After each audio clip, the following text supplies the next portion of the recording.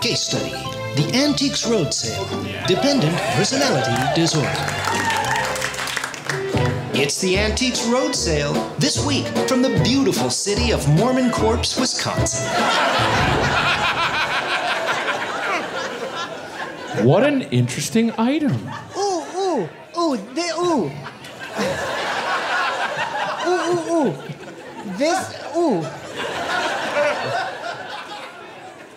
You can go ahead and tell me about the item, please. Ooh.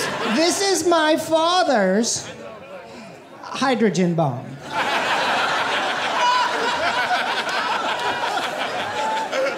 Why do I sound like this? Ooh, let me find my voice. Hold on. Take your time.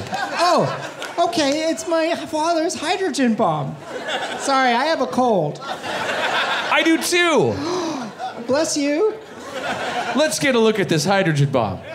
Boy, it sure looks like... See the stripe here? No. Let me turn it around. I see it now.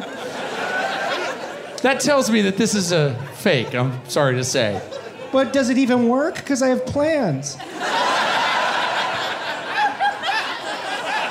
I'm not really an expert on whether or not it works. I specialize in authenticity, and this is definitely somebody made this, or it was manufactured after the fact. The major atomic bomb manufacturers were Levitz and Stintz, the Crutch brothers, and a lady named Pauline who worked out of Mesa, Arizona. So how much would you say it's worth? Maybe $10,000 to $20,000.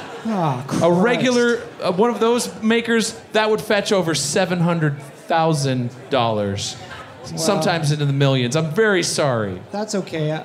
Do you want to go out? I'm already dating you. All right, go ahead and have a seat here. Tell me about your item. Well, I have a series of mores and social beliefs that were my great-grandfather's. All right. I'm wondering what that can get me, because they're fucking old. What part of the country would you say these are from before I know? The South, the Midwest. Real old really and antiquated. Yeah, not worth the fuck anywhere, really. You can't use it. It's kind of like using a typewriter to send an email. But I want to see if, because they're fully intact. And so I can't talk to anybody. Let me take a look at these. Hold on, let me get my loop. My jeweler's loop. Yeah, so this is how I think the world was created. 6,000 years. Yeah, that's a caveman on a dinosaur. Well, I'm very sorry to say, just like our last segment, this is an artificial caveman on a dinosaur. Oh. This is made by Scientologists, not the Christian God. Oh, no, you can't. That's even before my grandfather was a person. He was still a zigot, or whatever you scientists call it. There's a fellow water skiing on the back of the Ark of the Covenant. I know you came here to sell your social mores, but your posture is really something I can appraise at a high value. Oh, that's also something. Well, I guess more my grandmother's, but I mean, both of them shared it. Hell, at the end of their lives, they looked almost identical. Well, except his hair was longer. Hi, what did you bring in today? I was digging around in the backyard. And I put the shovel in the dirt, and then I heard a clang, and then I was like, uh-oh, something down there. And so I started digging and digging and digging deeper than I usually dig. And then I done found this bottle that I'm pretty sure got a genie in it.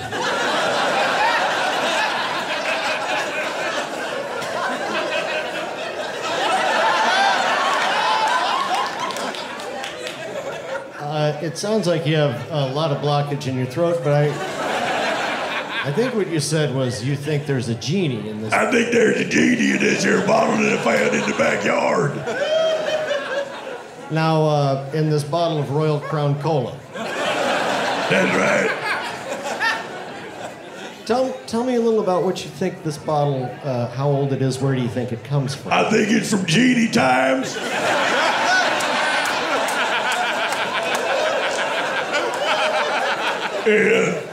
It's got to be worth like more than, like a pair of shoes with the toes that curl up at the end. Because that was an expensive item in Genie Times.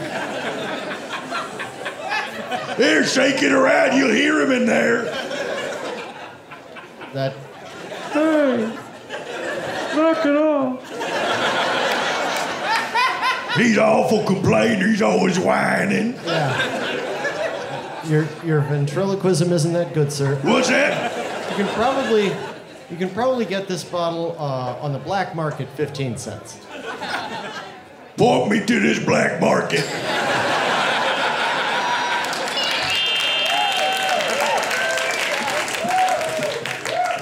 Well, David, thank you for seeing me. Well, sure.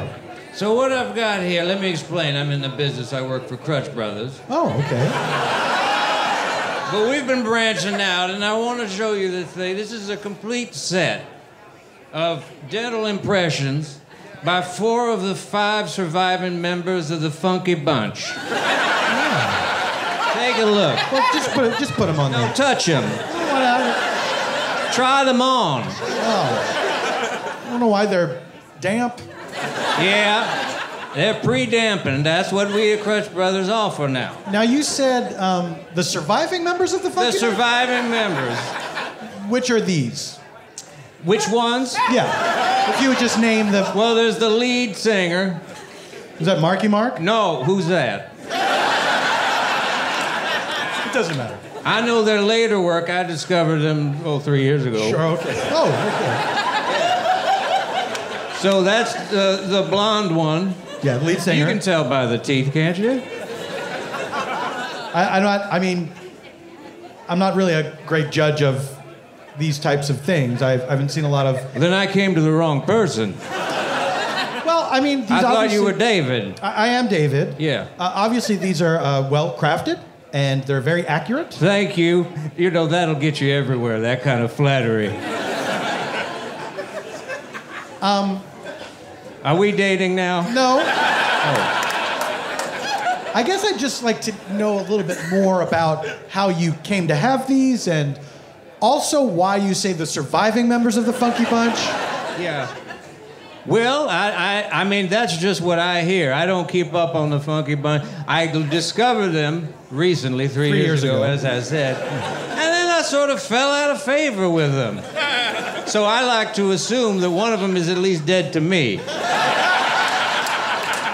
He has not returned any of my notes. Any of your notes? I send notes. How are they sent? By mule. And how did you end up with these dental impressions? Well, I work for Crutch Brothers. I don't know what else you need to know. I don't know. I guess I treasure them, and now I've hit hard financial times. What do you want me to say? You want me to broadcast it to the rest of this road No, sale? that's fine. That's fine. Okay, I need money. You don't have to. This is my prized possession, and I'm giving it up. 4 of the 5. Who wants to buy? All right, sir. I hope you're happy. Well. You are David. Yes, I am. Okay. David. I would say that based on the craftsmanship.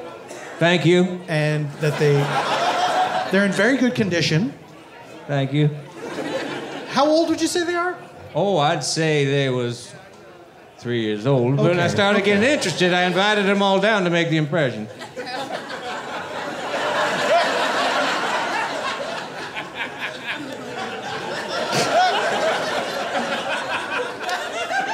You want me to repeat that? Yes, I do. 3 years ago, I became very fascinated, obsessed with the Funky Bunch. With the Funky Bunch. I understand that part. But only the surviving members. Yes, I understand that. Okay, so I want to know what they're worth. I feel like there's a part in the middle that we're not talking about. Oh, you want to know the process of making them? Yes, I would like to know how you come to have these. Did you say you invited them? Yeah. Over? Oh, yeah, by mule. They had to ride mules to get to me. Okay. And so the surviving members of the Funky Bunch did show up at your house on muleback. No, in my office. I apologize. What do you, I don't know what kind of person you think I am. That's neither here nor there. Okay. And so they willingly... Well...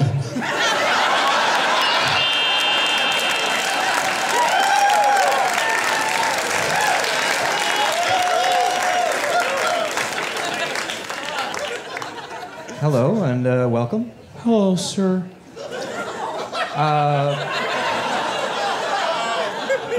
It's going to be okay. What's the matter? Well, I was in the lunchroom today, and I had a pudding cup I was really looking forward to. Okay. And Danny Mann came over and traded me this. He said, give me that pudding cup, and I'll give you this one-of-a-kind, authentic sword from Genghis Khan. I was really looking forward to that pudding cup.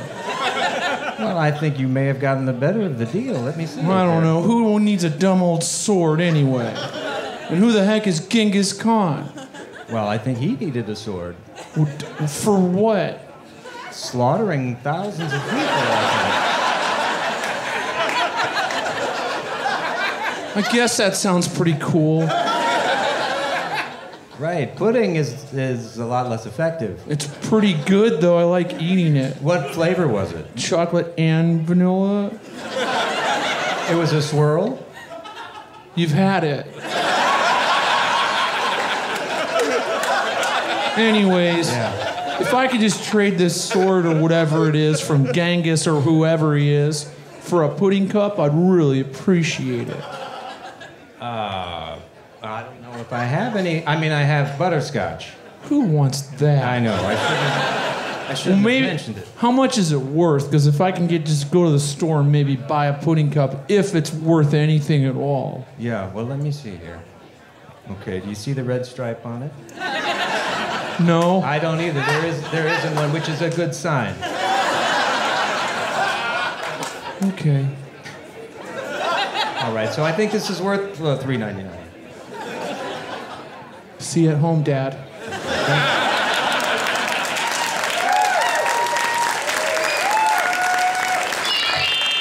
That's the Antiques Road Sale, where an old plate is as good as your fate on a Russian roulette date that you went on because you're single again. Me? Goodbye.